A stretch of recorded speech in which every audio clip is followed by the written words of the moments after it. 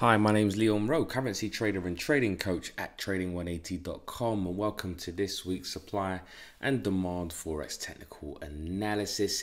If you're new, welcome, and if you're returning, welcome back.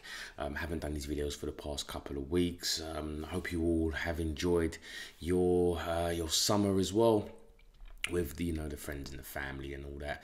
And yeah, we're back to business starting obviously September. Everyone's back from the holidays, so lots to go through.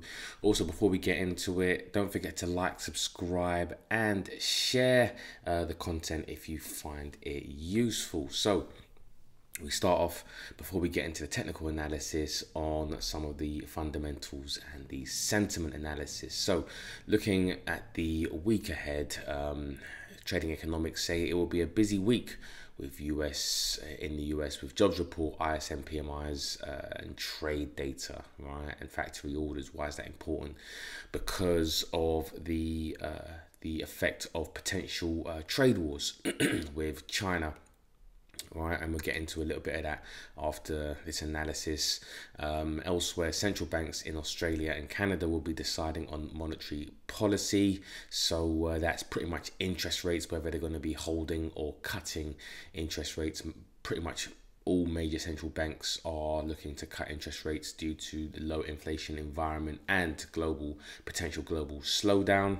Also, investors will be focused on the UK and India market PMIs. The UK, I think with the UK, it's more to do with Brexit. Any kind of economic fundamental news isn't really going to have much effect. It's more about whether the UK are going to be are more likely to have a deal Brexit or a no deal Brexit, which is going to drive the sentiment of the pound. Eurozone retail trade and Germany factory orders, that's important because apparently Germany potentially are going into a recession, and retail sales, and Germany being Europe's biggest country economically in the Eurozone. The focus really is on Germany and what they do, and if they start to slow down, pretty much everyone else is slowing down.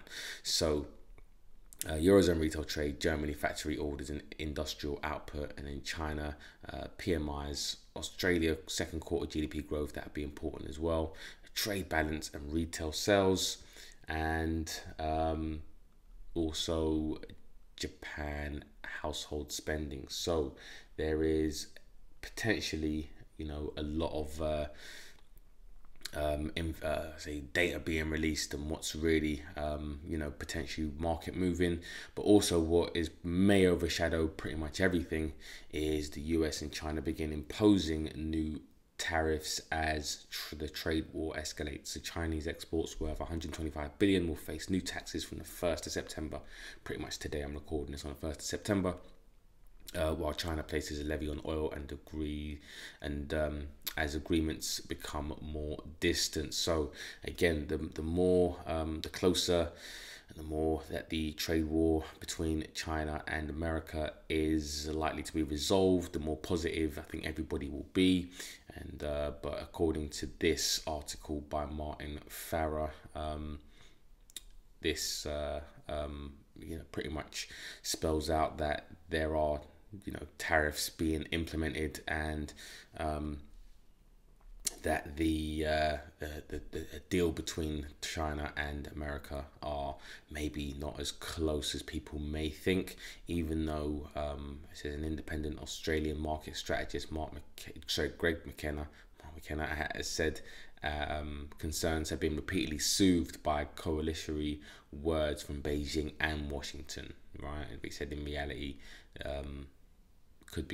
he said basically it could begin to bite with Sunday's new round of tariffs. So come Sunday evening open UK time, Monday morning, we could see risk off, which basically would mean that the Japanese yen and the Swiss franc, as well as safe havens like gold, may strengthen. But this is not a prediction. It's just basically wait to see what the market sentiment is when it opens. Now, getting into the technicals. So Let's start off on the Dow Jones Dollar Index, as we always do.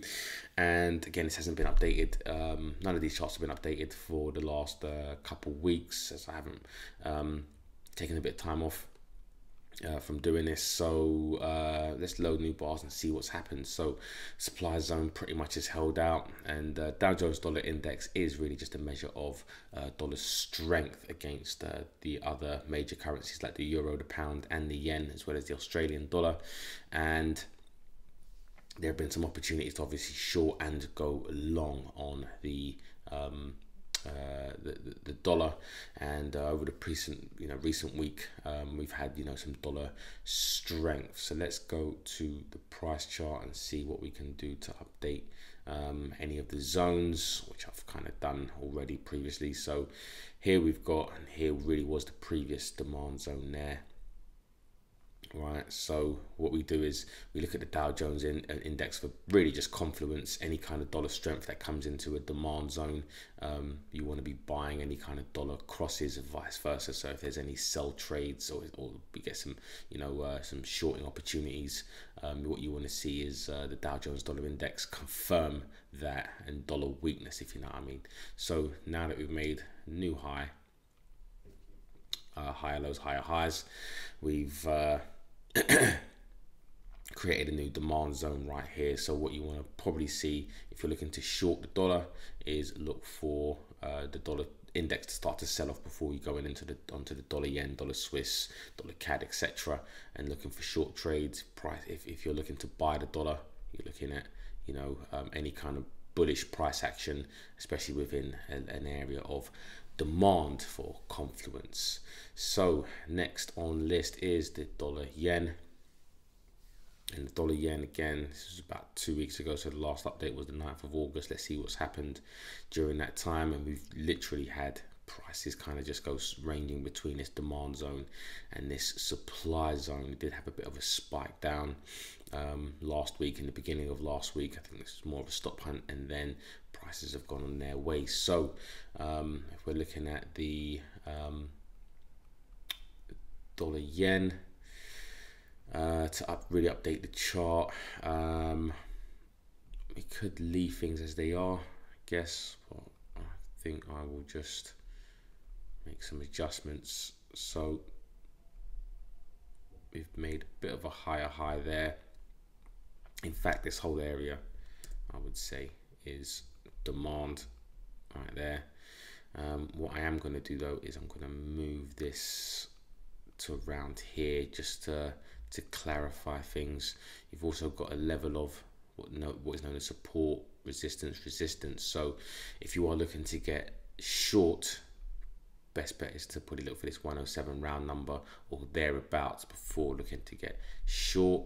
What you want to probably try to avoid is levels that have been touched several times. Fresher areas of supply are better. So this 107 round number, fresher area of supply, is probably favorable if you're looking to trade some risk off sentiment potentially coming into the market. So as the market opens, pretty much look for pretty shorts now, but preferably up high. If you're looking for long trades, I like this area below the around this 105 round number and below. So anywhere around here will be a decent area to look for some long trades. And we use support and resistance in conjunction with supply and demand, really just because of the supply and demand equation. If you want to know more about that and why, then there's a video that should pop up in the top right hand corner.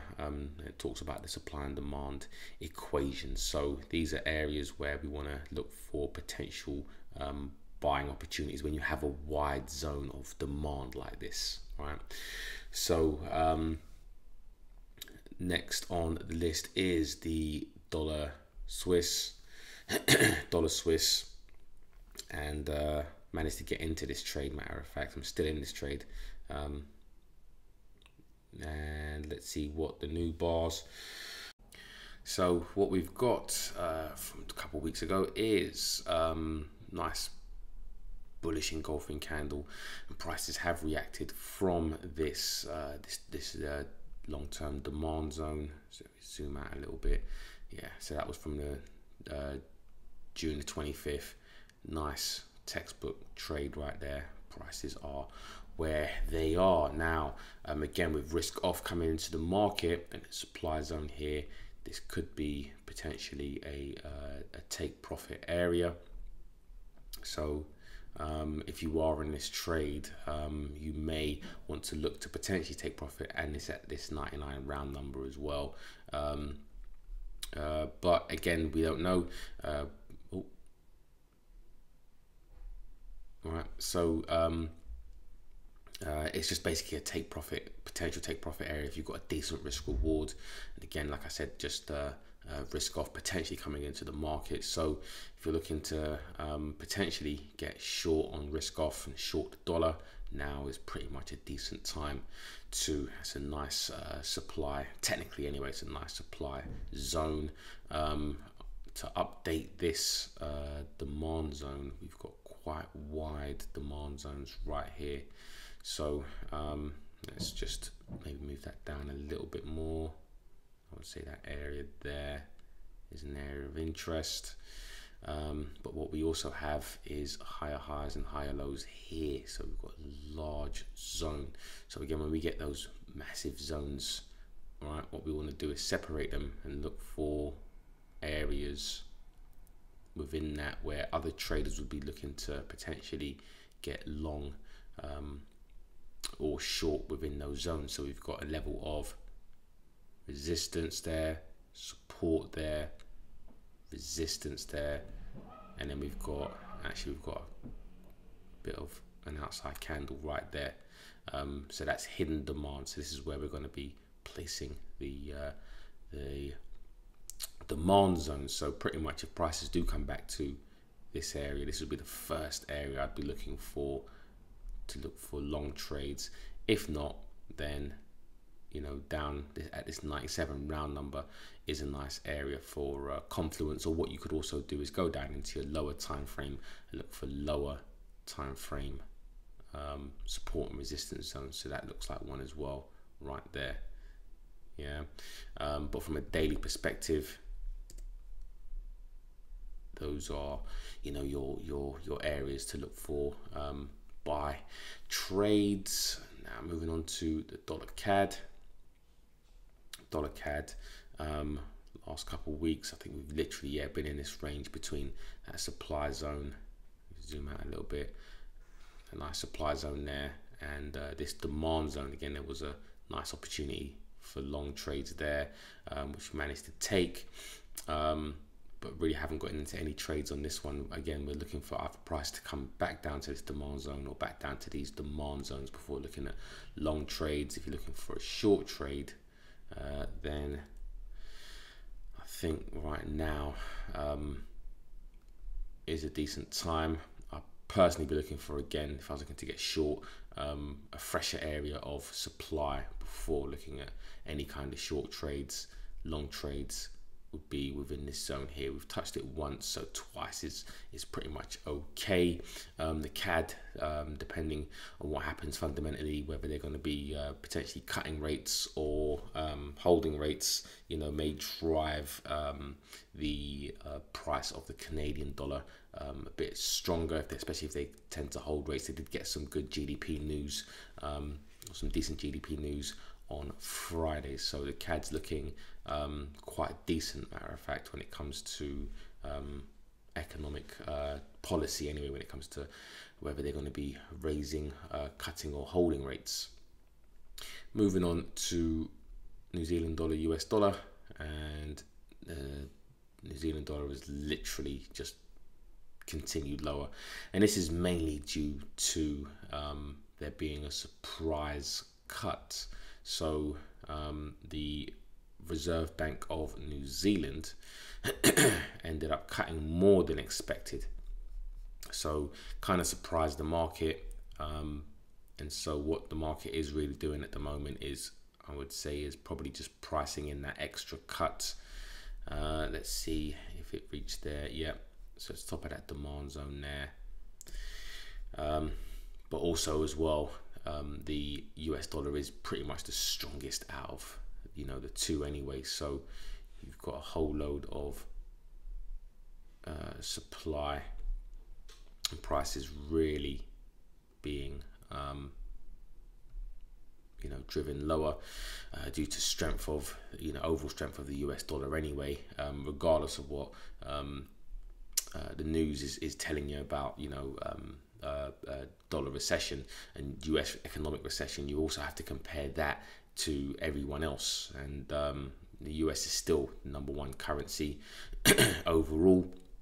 Doesn't mean there can't be pullbacks, you know, within that time or whatever it is, but overall you still want to get you know, probably me personally is I'm still long dollar over, you know, any other currency, and any pullbacks just looking, that's for me, just shorting opportunities. So with the New Zealand dollar cutting more than expected, what you're looking for is any kind of pullbacks into these areas here. We have had a massive, but it's quite a long downtrend without any kind of pullback. So you know, you have to expect a pullback at some point, and any pullbacks into these zones will be areas that I'd be looking to get short in.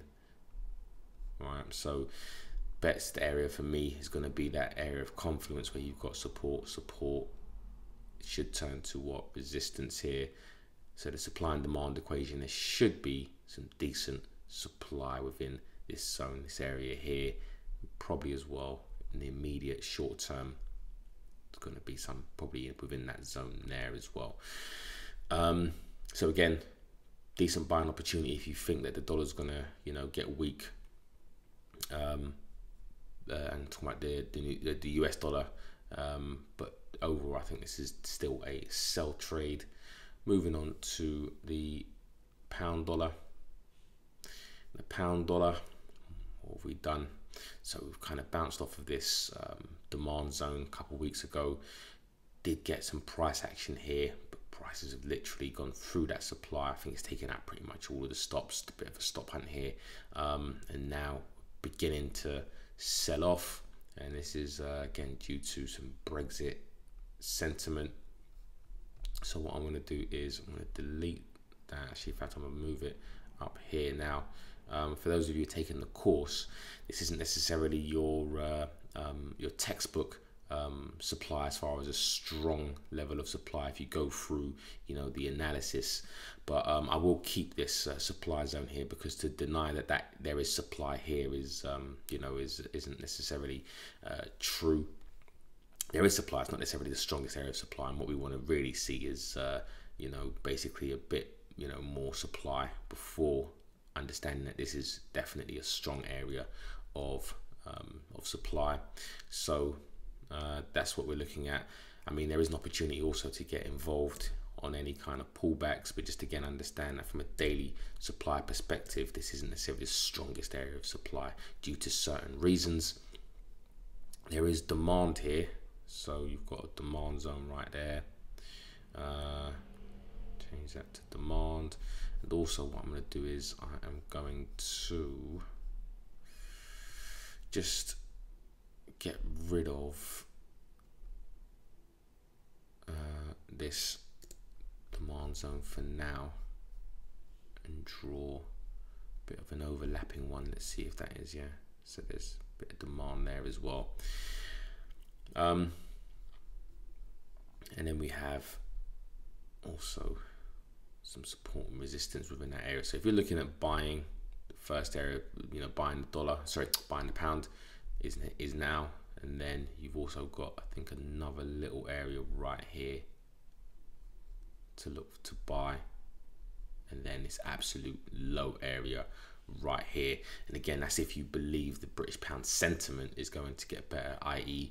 the UK is going to do a deal with Europe. If you think so, if you don't, then this is really just a sell trade at the supply, or pretty much further up.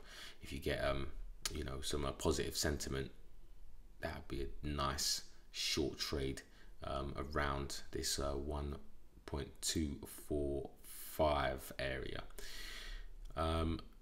Moving on to the euro dollar. and the euro dollar. A couple of weeks ago there was a nice shorting opportunity right here in this supply zone, and then we had prices sell off. And for those of you that have been watching for any length of time, you know that you know my opinion on the euro. It's just literally shorting the euro. It has a nice opportunity, and you can see pretty much what's happening with the euro and the dollar. The euro is in much worse shape than the US at the moment, so there's really no reason at the moment to buy the euro. We've also got potential quantitative easing coming in September, the next week and a half, 2 weeks, and that should have the effect of QE is to weaken the currency. So with that being said, it's the intention of the European Central Bank to weaken its currency. Right? People get it confused that central banks don't want a weak currency. They do, and that's because they want to stimulate inflation.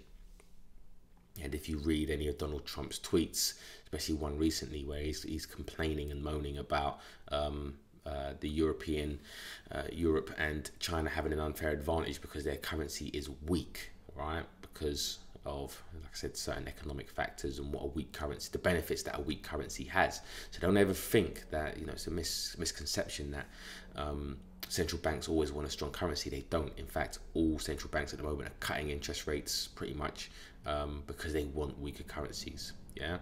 So the European Central Bank are actually getting what they want, which is a weaker euro. And it's pretty much broken this area here. So if we go to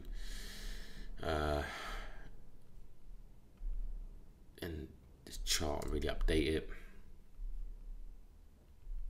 we got nice supply zone right there. Let's delete this level here, and again, any kind of pullbacks I think into this area here is definitely a nice shorting opportunity. Zooming out, we haven't got any kind of weekly demand until this 108 level. So for now, it's pretty much shorts all the way. And let's just maybe clear some of this up. And let's put that there.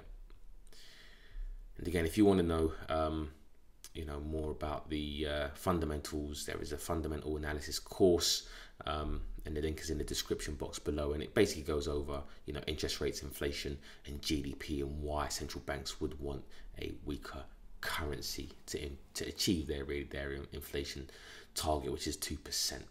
Anyways, going on to the euro yen, and the euro yen risk being off. Pretty much the euro has weakened as well, right? And we've come down into this demand zone. It's reacted, and we're back down into this zone. We've created some supply zones, also staggered, quite a large zone if you think about it, where we've got all this level of supply. And again, when you have a large area of supply, what you want to do is kind of see where there potentially may be some support and resistance within that area. All right, so you've got support, bit of support here, bit of support, and then it kind of breaks down, and it's I would say that area there's resistance. So if you do get a pullback into this area specifically, that's a nice decent short.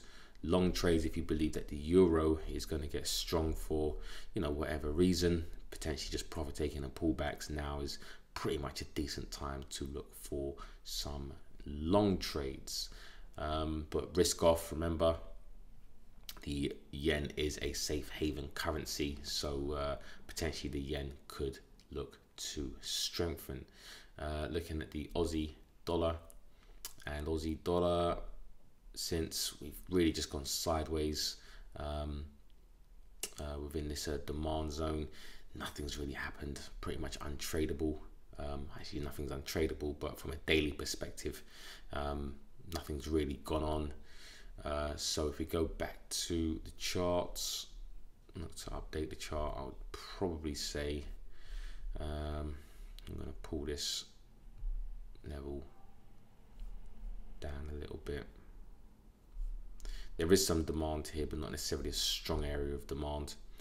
And there is also some supply.